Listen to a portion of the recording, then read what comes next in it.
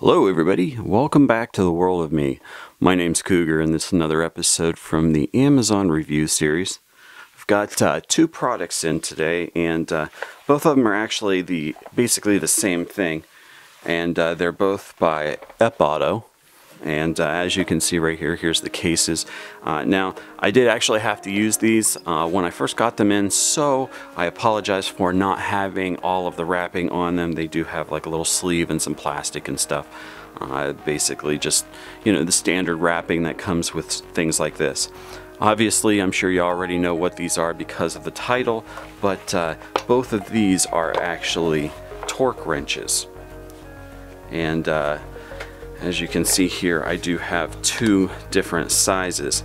I have the standard 1/2 inch size, and then I have the much smaller 1/4 inch size. And the reason being for that, and that the fact that I don't have three sizes, is because these two actually cover everything that I need to do. Now, both of them, of course, are equipped with having extensions. You've got the 1/2 inch extension, the 1/4 inch extension, and then they both have an adapter. Both of these adapters go to actually the same size, which is that standard 3/8 inch. So if you guys do want to get the 3/8, that is available. I wasn't worried about it because I can do it with two tools and cover all three of them with those two. The 1/4 inch, of course, adapts up, and the 1/2 inch, of course, then adapts down. Now, the one main difference, besides, of course, the size of these, is that they are geared in a slightly different way. These do have the twist handles here, and when they're in the resting position, you do want to unscrew these all the way out to 0, and then you have the little locking nut on the back end.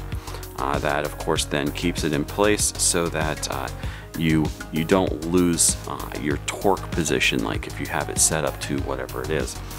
Now, on the longer one here, on the 1/2 inch drive, it is set to foot-pounds. As well, it does have Newton meters on the other side, depending on if you're using standard or metric. And of course, that's perfect for when I'm tightening lug nuts down or any larger bolts. But if I'm tightening down some smaller stuff, then you want to switch over to the smaller one, and this one is set to inch-pounds. Now, of course, all the difference is multiplying by 12. So however many foot-pounds there are in something, if it's, say, for example, 10, it's going to be 120 inch-pounds, because, of course, 10 times 12. So fairly simple. And then it does have, again, Newton meters on the other side.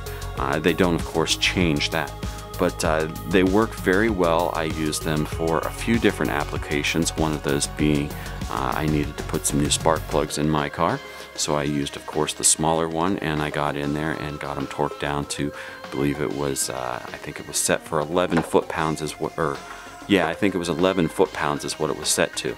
So, of course, I switched that 11 foot-pounds down to inch-pounds and torqued it down just right so that they were all in there in the way that they should be. As well, I had done some bigger stuff, I think some stuff that had to do with the wheels, and so I was able to use the 1/2 inch drive to go ahead and torque them down at a higher setting.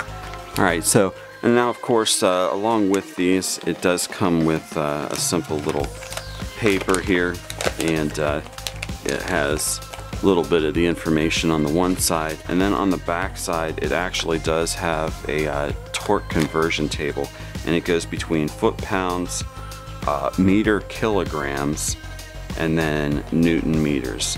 It does also have the conversion formulas if you want to do the math behind that. And then on the inside here, it tells you the basic operation, which what it is that with the inline style or the screw style ones, where you adjust it going up, you have all the little markings on the side. And then here, as you can see all the little lines, and then the lines on the handle itself, and they go from 0 up through. On this one, it goes to 10, and then it goes kind of 5 more. And that's just because this is the inch-pound one, and so it's a little bit different. Where on the larger one here, it goes by, well, it counts off by 2s, but it goes from 0, and then basically it goes to 10. And what you do is just twist it up so that you match the number on the side here, and if you needed, like, for example, 50 foot-pounds, you would screw it up so that 0 was in line with the vertical line, and then the horizontal line that goes to the 50 mark is in line with the end of the tube there, basically. If you needed it at 55, you would take it to that point and then twist it so that the little notch that represents the 5 lines up with the vertical line, and that then gives you your 55 foot-pounds, or of course inch-pounds if you're going to be using the smaller one. Now, of course, when you do have it set to what you want it to do, or what weight you need it at, for example, when I was doing the spark plugs, this was set, like I said, roughly, I believe it was set to 11 foot-pounds.